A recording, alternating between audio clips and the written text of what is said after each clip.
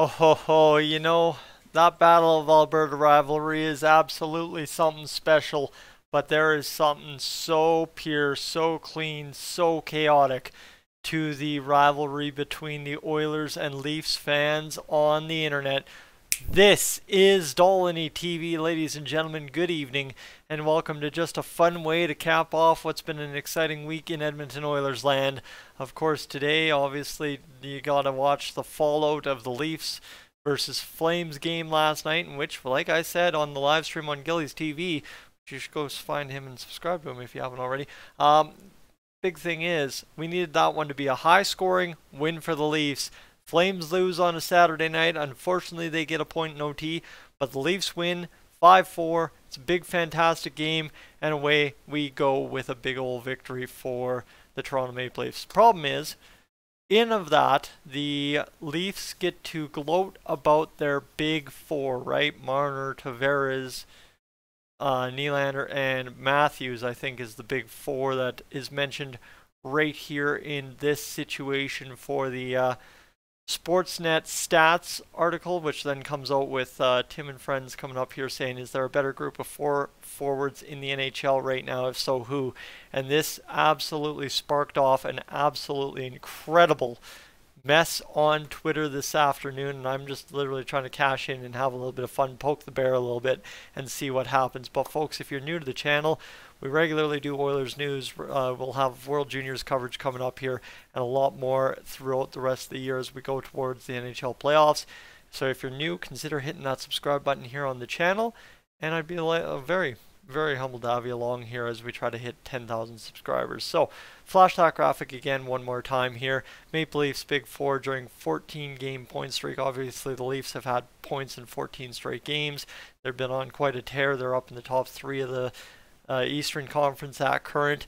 And well, you know what? They looked decent last night against the Flames. Obviously, they needed to win, and that's what they did.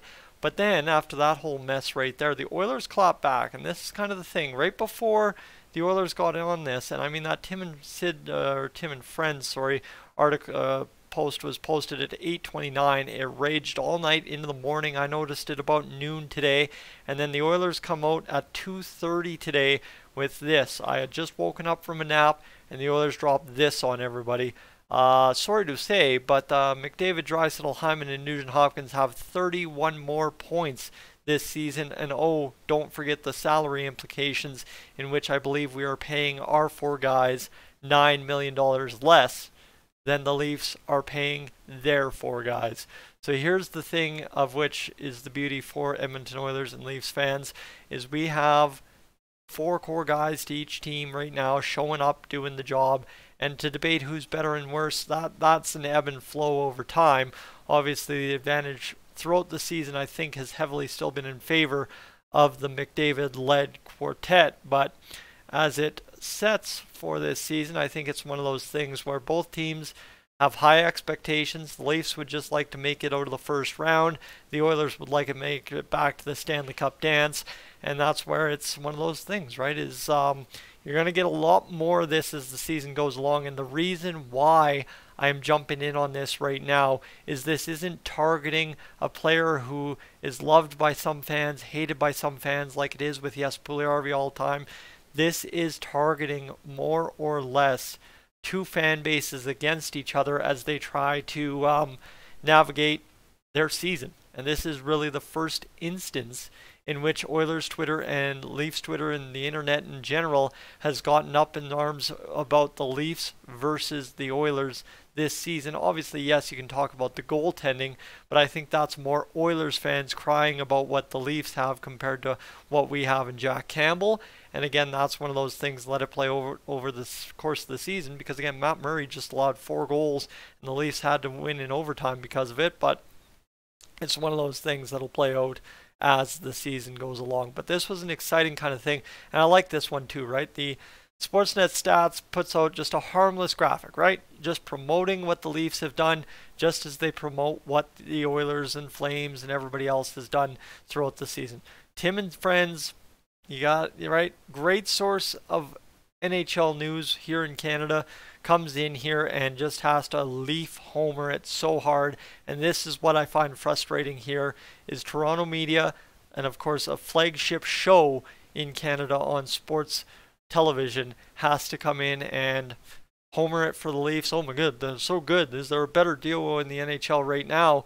And despite the Oilers not being on a 14-game point streak, which you can say, oh, well, the standings are all that matter, clearly that is not the intent of this tweet from Tim and Friends. This is a tweet simply aimed at just generating some kind of conversation. And of course it sparks because of the way things are going. And I think there was a little intent knowing that obviously Tim and Friends is not a Leafs sole ship. It's kind of everything NHL in Canada. So clearly knowing that, and you know somebody on the social media team had to know that Leon Connor and of course Ryan Nugent-Hopkins and Zach Hyman are doing much better, 31 more points over the course of the span than the other quartet there for the Leafs. They had to know that was the case, so you go put something argumentative out into the universe as that big of a platform as Tim and Friends, the social media account, the Twitter account, and suddenly the internet is ablaze. Oilers fans versus Leafs fans. Trust me, I've gotten into it a little bit on Twitter too myself, throwing up a tweet about it. But that's just the exciting part about it. And then, you know what? The fact of the matter is the Oilers social media person gets so wrapped up in it, they go out there and put this out. And look at this. Look at this. Here's just, if you know anything about the internet, I did work in social media for a brief 6-month stint of my career in broadcasting.